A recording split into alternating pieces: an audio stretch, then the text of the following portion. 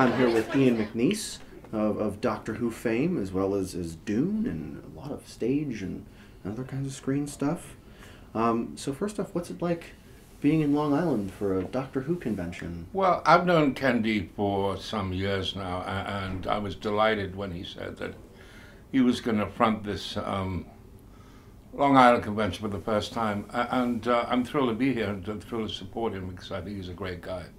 Was Winston Churchill versus the Daleks, or Winston Churchill on stage more interesting as an actor, or fun, or? Well, I mean, I had a good time in both. I mean, originally I was in a production called Never So Good, which was a play written by Howard Brenton about Harold Macmillan, one of our prime ministers, played by Jeremy Irons, and I played Winston Churchill, and that at the National Theatre. So that was a huge challenge in itself. But that was the first time I did it. But then I got excited because the producers and the casting director from Doctor Who came knocking on the door because they needed a Winston Churchill, and they came to see me in the play, and somehow the two of us clicked, which was great. And so I was able to take that performance and put it into Doctor Who. Slightly different because it's more naturalistic on stage. The one we did for the film version with Matt Smith was heightened reality, which meant it's sort of up a couple of notches, and you've got him being twinkly and me being double twinkly, and so we twinkle together, which is great. The twinkle off. Twinkle up, absolutely. I mean, along with Churchill, you've played a lot of characters from different historical periods. So the Doctor Who convention question, if you had the chance to go to any historical period on a trip in the TARDIS, where would it be? Do you know, it's an interesting question. I mean, outside a few times before, I think around Henry VIII would be fun, especially at one of his gargantuan meals. I'd quite like that, you know, where they stuff a bird inside another bird and then another bird and then even another bird. I mean, I could hack some of that, I'm sure. You're also pretty well known for sci-fi fans for being Baron Harkonnen in Dune.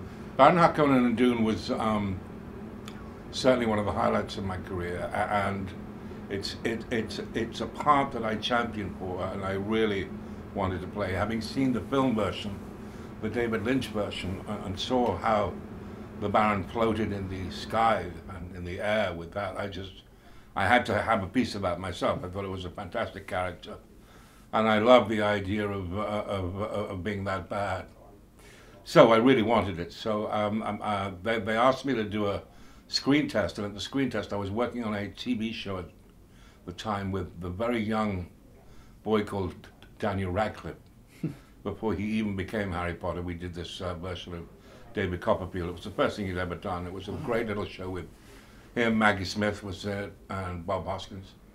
I played this character called Mr. Dick, interesting choice of name, and I had this bald wig on, and I had that sort of comb over that went with it, and so rather strange looking individual. And then at this audition I did for the Baron, I took off the wig and just had the bald wig on and did this speech to camera.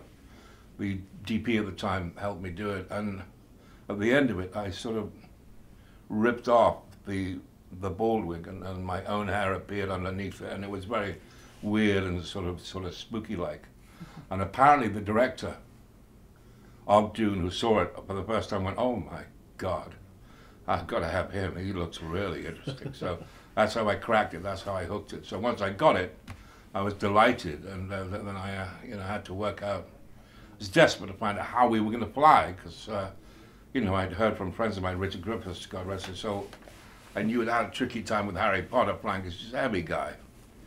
So I kept on sending these emails, and I didn't hear another thing about them. And then on the day I got to Prague, where we filmed it, and was taken to the studio, and I walked in, and there was a seesaw crane, which it's like a crane but like a seesaw. So on one end there's all these weights, on the other end was this sole bicycle seat, and they said, "Okay, sit on that." So I sat on it, and they strapped a little harness to me, and they lifted me up, and I went higher and higher and higher, right up to the roofs of the studio, which was great, and they moved me around.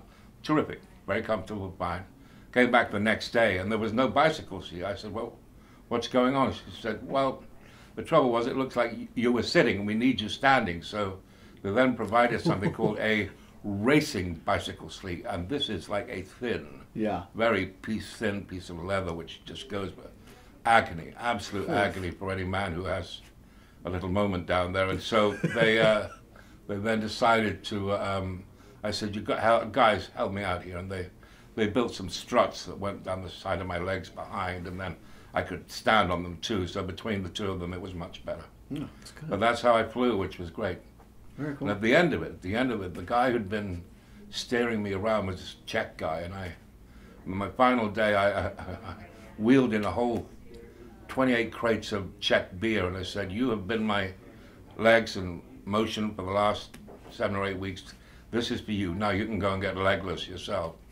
And indeed he did. What's ahead for Ian McNeice?